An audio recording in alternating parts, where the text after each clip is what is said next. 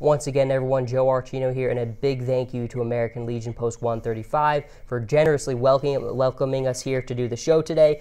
I am always happy when I get to see my friend Gail Goodson. Gail, you're a pro. We're bringing in the Marines today. Yes. You've been on the show many times, and I'm always glad to see you. So thank you for coming down today. Well, Joe, thanks for having me once again. And like you say, it's always a pleasure to be here. It really is funny. You know, we were talking off the air, and of course with Andre, who's going to be coming on today, who you welcome to bring on the show. And, you know, it's one of the favorite things you get to do is you get to meet people, and you really build a little family with all the people you bring on the air. And you've gotten us in through Hudson Valley Honor Flight, the Hudson Valley Honor Luncheon. So you've really helped us meet even more people. And that's kind of where I want to start is, you know, we were on the ground. We got to cover the Hudson Valley Honor Flight in May, and my dad came down for it too to see it. And it really was, you know, you talked to us about it, you'd kind of taken us through, but to actually see it with your own eyes, it's one of those things you don't forget. It's an unforgettable experience to see the vets coming in on the buses, to see the motorcycle riders escorting them in, to see them come in, and just the outpouring of support. It was something I'll never forget. It's something my dad told me too. You know, Armando Chicolella, who's a Pearl Harbor survivor, was one of the guests of honor there. The outpouring of respect that he got and everything. It's one of the things that truly makes you understand why we're so lucky to live in the country that we do when you have a room full of people like that, Gail. But just for you, I mean, were you there? We didn't get the chance to catch up with you there. Were you there that day? In May, I was not there. Okay. But there was an honor flight that left today out of Stewart. Really? Yes, this morning the flight left out. We had 82 vets on the flight this morning. 8 were World War II veterans. God bless them. 1 World War II and Korea veteran, 37 Korean-era veterans, 19 post-Korean veterans, 1 Korean and Vietnam-era veteran, and for the first time, 16 Vietnam-era veterans. That's awesome. Yeah, the weight of the flight has changed from World War II veterans. That now we're seeing more and more Vietnam veterans coming on. It's funny because so many of our followers have been Vietnam veterans, and that's one question I got asked so much is when people saw we were doing the honor flight, you know, when are the Vietnam vets? And you know, so that's if any one of them are listening right now, that's going to make them very happy to hear. Yes, we are now accepting applications for Vietnam veterans. There is a wait list, but you can see that we're almost, you know, we're usually around 80 vets per flight. So we have another flight coming up. Mission 25 will be May 2nd. Okay. Out of Stewart Airport. And Mission 26 is May 30th out of White Plains Airport. So get your applications in. Yes, absolutely. And, you know, like I said, we do have a waiting list, but that waiting list grows smaller and smaller. So it's time to get those applications in. It's just, you know, I just thinking about right now, because when you were taking us through who was on the flight today, when they were calling the different eras of service to stand up, it's just, when you looked around that room and you saw the different eras of service members represented, you can't make, if you get so fired up to see these guys, and you could see how excited they are to be a part of this. Oh yeah. And I'll never forget at the Hudson Valley luncheon last November. Right. I was talking to one veteran, and you know, he was telling me, you know, how he'd never been down to see his World War II memorial, and how there was a little girl who went up to him and thanked him for his service, and he said how much that really meant, you know, because he'd never really had in a moment like that where someone so young and really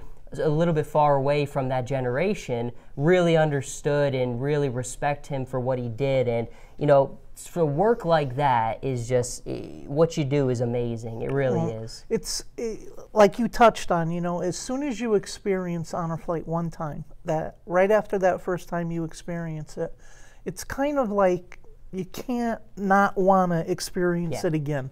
And that's why, you know, my hat is off to the volunteers in honor flight, because they just don't go away.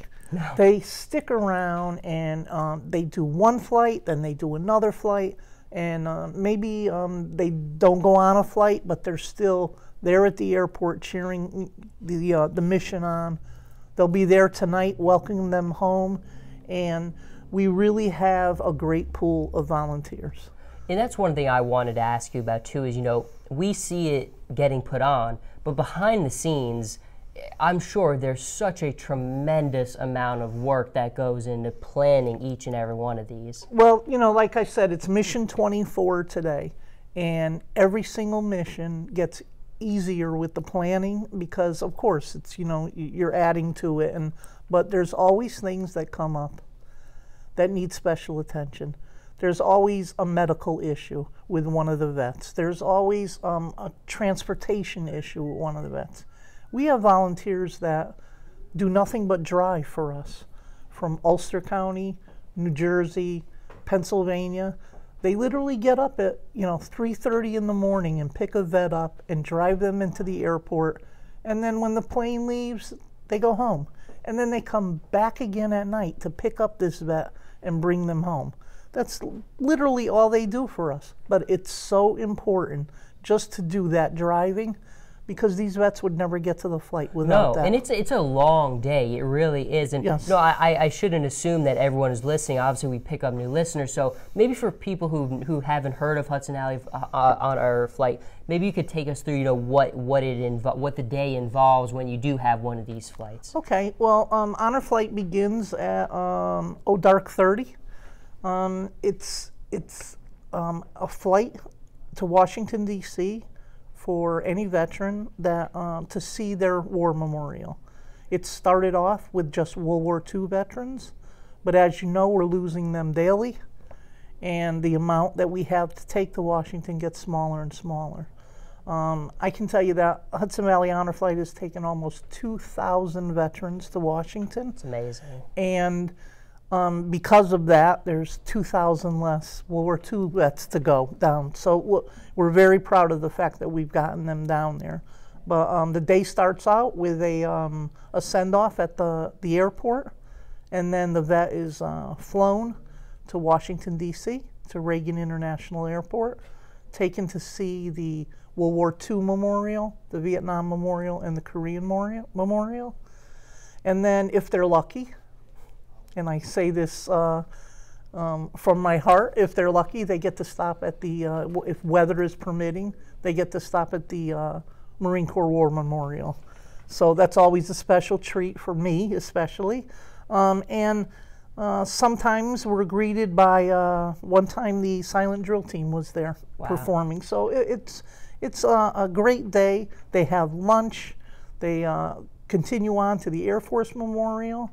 And then they spend some time at Arlington Cemetery. They may lay a wreath. They definitely see the changing of the guard. And then it's back to a catered dinner. We have a catered dinner at a hotel, so they can put their feet up a little bit and relax, because like you say, it's a long day. Yes. And then it's back on the flight, and they're home by about 8:30 at night. So it is a long day, but it's so full of fun and so full of emotion. Yeah. And once again, I have to say it, once you do it, you kind of keep coming back for more. No one has ever volunteered for Honor Flight and said, well, I'm not doing that again. Okay, people, like, they want to keep doing it. They want to, no matter what they do. You know, we have groups of women in Port Jervis, New York, that make quilts, lap quilts for all the vets, and they're given out at the end of the flight. Like, this is one section of Honor Flight. This is one thing that people do to volunteer for Honor Flight. So all I can say is that if you're not on Honor Flight volunteer, you're missing out. Yeah. Okay. And you broke it all down so well. So anyone who hasn't been there, I think, has a better idea. Sure. And certainly, you know, to go down and experience it, like I was telling you from my dad who came down, and he always helps out with the show too, but he was just in awe, like I think all of us were, of just being a small part of this. You know, we were just there to interview some people and do some stuff, but to watch the volunteers and everything else was just absolutely incredible. And, you know, one of the things that we brought up is you know, the fact that so many hadn't been down to see their memorials, I think that was one of the motivations behind the concept of the honor flight, was these people who served our country. I mean, they deserve to see the memorials that they're a part of those conflicts. And so part of that is getting them down there and making that happen. And it makes your heart very happy to see that actually be possible. But you did touch on kind of the being a part of the Marine Memorial. We obviously have brought in the Marines today. We have you and Andrea here. You know, it always is something that's so cool. You know, obviously we've had some Marines on the show, but female Marines is not something you always get to do. Yes, we're few and far between. But it's so cool to, like, I mean, I always remember the stories that you've told us about it and kind of the way you went in. Because again, let's face it, you know, it is a very male, heavy, dominated thing, but you know, blazing a trail for a lot of female Marines who are there today and who are thriving and who are doing incredibly well. I mean, it's so cool that you're able to come down and share your stories and your experiences about it. Well, you know, when I enlisted, the ratio was we were at 6% female, and now I believe it's 9%.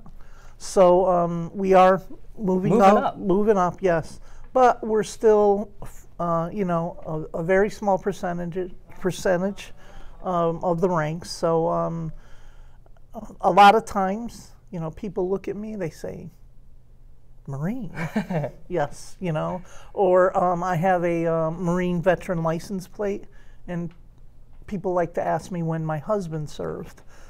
You know, so it's a big joke in our family. You know, when did your husband serve? So, but it's a great sense of pride for me that I served in the Marine Corps, and I earned an Eagle Globe and Anchor.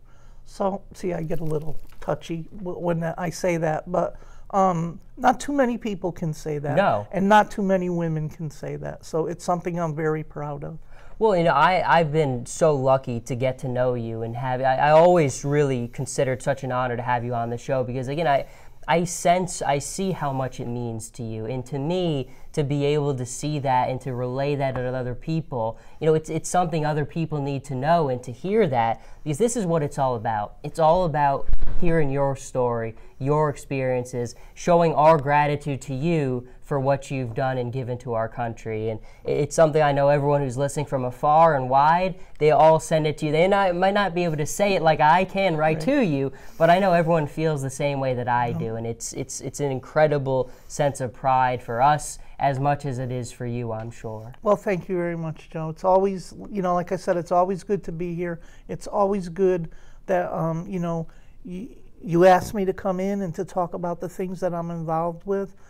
Because it's important that other people know about them, and it's important that people know that it's a good thing when a veteran does something for another veterans organization. You know, yes, we may belong to the American Legion, we may belong to the Marine Corps League, we may belong to the Women Marines Association, but there's other veterans organizations out there that need our help and need veterans' help. So. I'm always happy to give my time. It's a new way of volunteering for me. So. Well, you've set me up perfectly for our next interview and our next guest, certainly with that statement right there. But it is so true, and you know, that's one of the great senses of pride too with this program is the veterans we've been able to help connect with each other.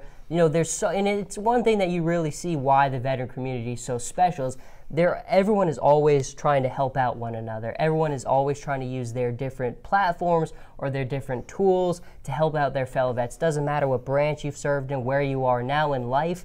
Everyone is just there for each other, and that's what makes it so very special. But Gail, you keep up the incredible work. We love being able to talk to you and follow what you do. We have the utmost respect for you and all the work and the work everyone at Hudson Valley Honor Flight does. Yes. I know it's always a little bit of a drive to get down here for you, so we're always thrilled to have you. So thank you so much for coming on again. Well, thank you for having me.